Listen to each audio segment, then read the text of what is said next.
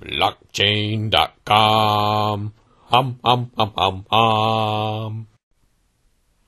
I want to imagine the kinds of questions that a 6-year-old might ask in a free society around the year 2100. The kinds of questions they might ask about the era we're living in now. Daddy, why did all those people die in the LA incident in 2020? Why didn't they just leave? Well, son, the government wouldn't allow them to have air cars. They had to get out using cars that could only travel on wheels, like on roads and stuff. Or, I learned today in school that people in Massachusetts, a bunch of them died during the Great Power Outage. You mean in 2030, son? Yeah. How come they didn't just turn on their portable heaters or their fusion stoves? Oh, well, son, back in those days, people were discouraged from having independent power. You know, there are a lot of places in the country where, they would take you to jail if you didn't hook up to the power grid. Or at least they'd fine you or, try to make you get back on the power grid. So people just tended to use the power grid. So what's the power grid, Daddy? Well, back in those days, people had to, basically, or most people had to, like if they wanted to run their holodecks, they'd have to plug them into a plastic thing on the wall, and that connected them to a big power station in another part of the town. Oh, and well, actually, they didn't have VR, they didn't have holodecks back then. They called them laptops and PlayStations, and they just had one screen. Like, they didn't surround you with what was going on. You had to just play the action on a little screen in front of you. Does that make sense? Well, and everything took power that way. Your washing machine, we don't, maybe you don't know what a washing machine is, but the devices you use to clean your clothes, or the devices that you got heat with, almost all of it you would have to have it piped in the electricity or the gas from some other place. Why would people want to do that, Daddy? Well, son, it's not that they wanted to do it. It was just that the governments back then they discouraged people from starting businesses, making new inventions. They kind of wanted to keep things just the way they were, to some extent. Well, why did they want that, Daddy? Well, it was because they were too close to these power companies, the people that created the energy and sent it to the houses. And they wanted to, those companies would sort of partially run the government. Does that make sense? Well, Daddy, why didn't people just pick a new government? Like if I lived in a house and I wanted to have like the portable electricity that they didn't let me have, why didn't people just, if that was happening to me, I could just pick a different leader, right? And join his what did they call it? Community, son. Yeah, I could have joined his community. Well, son, see, government didn't work the same way back then as it does now. And of course, it's different everywhere now. But back around, before the modern era, there was, the thing is, you would only have one government. You couldn't pick another government. Now, you could vote for a different leader, but if you lost the vote, you would still have to live under the leader that you did not pick. Does that make sense? So there would be one leader over this whole area, but, just one leader over everybody? Just one government? Like I couldn't pick a different government? Not really, son. The winner in each election, the winning party, if they had enough people, they would just rule over everybody pretty much by themselves. And everybody that wanted to choose to be under a different leader, they would actually have to get up and move to a different country. I'm glad I'm alive now and not back then. I probably would have had Jopie and Ampy fly all our stuff to Vesta maybe, so we could live there where there weren't any people yet.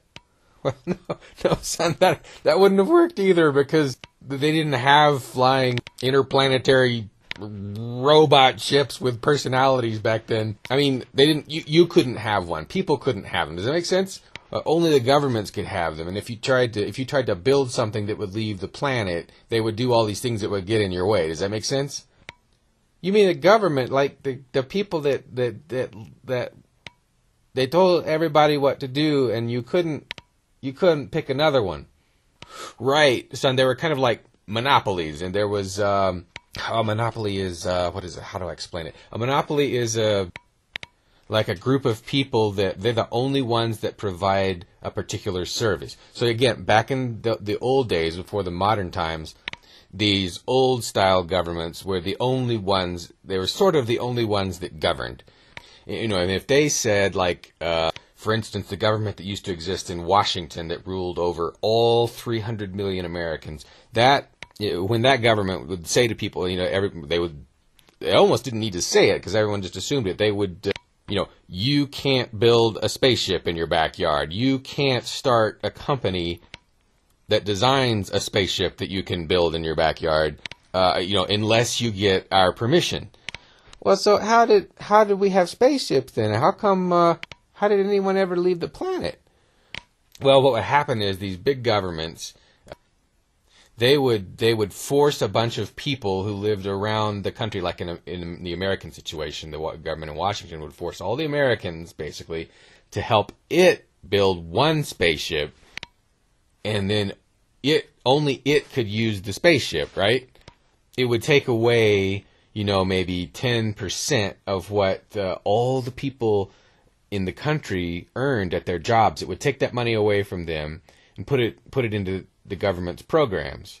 And one of those programs was building one spaceship. Eventually they built more, but it was still it was so inefficient that there was not very many people that went into space. And there were, I mean, it cost, if you think about that quarter ounce of gold that you've got in your pocket right now, it would cost that much just to send your communicator into space. Oh, but my communicator doesn't weigh anything. Well, it does weigh a little bit. It weighs about, I don't know, 15 or 25 grams. And, you know, it would cost about 15 or 25 grams of gold to get 15 or 25 grams of anything into space. Does that make sense? Oh, why did it cost so much? Well, it was because of a lack of competition, basically, and the fact that the governments were kind of doing it mostly by themselves, and they weren't very efficient. Because, see, if you think about it, when you go to school, son, let's say you were the only person at school today who had a lunch. Nobody else had any food. How much do you think your classmates would pay you for your lunch? I mean, compared to what they'd pay you on a normal day, they'd pay you a lot more, right? Because they're all hungry and you've got all the food. Does that make sense? Yeah, but they just use the replicator. No, they didn't. Well, they didn't have replicators back. Okay. We have to assume that the replicators are broken. Okay, son. If the replicator was broken, Mrs. Maxwell would just use her communicator to have Jixie go out and fly over to General Robotics and bring us another one.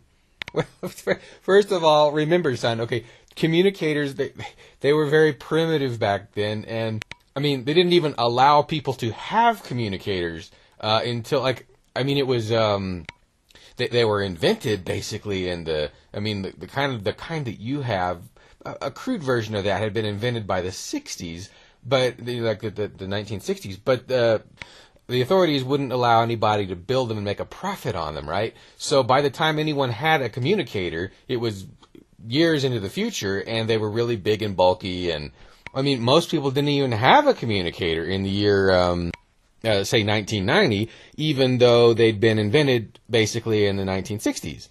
And replicators didn't exist either, basically. They didn't have replicators until, around 2014. I mean, they had the crude version that could only do certain things. You couldn't make food with it, basically.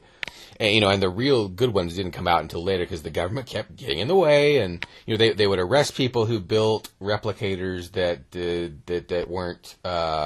You know what nerfing is, son? You know what, they've ever heard that term? It's like when you take something and you make it so that it doesn't work very well. Well, the government would make people build these replicators. They weren't called replicators back then. They were called 3D printers. They would make them build 3D printers that didn't work. Right? I mean, you could do some things with them, but you couldn't do everything you wanted because the government imposed all these restrictions. What's a restriction, Daddy? Well, a restriction is basically saying you can't do this, right? So they would say you cannot. Well, the reason they had restrictions was because people were using replicators to build PPGs and stun guns and rifles and things like that. Things they were supposed to get they were supposed to go to a store and get the government's permission before owning those things. Does that make sense? The government didn't want them to be able to build their own.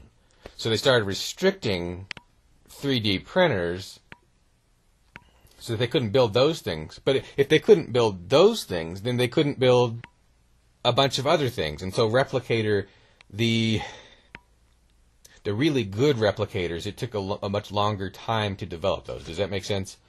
Because the government said no. So when you had the big power outage, the great outage, people didn't have any independent replicators that they could use to build portable heaters and fusion generators and stuff. And when they didn't have any power to run, the 3D printers that they had. Does that make sense? Most of them didn't, and that's why so many people died. You probably don't have to worry about that happening to you, son, because everything's pretty decentralized now. So we don't have to rely on the power station a couple miles away. We have most of what we need right here in the house, and we can create what we don't have if we discover we need it. It wasn't like that back in the old days. Everything was just too connected and too controlled.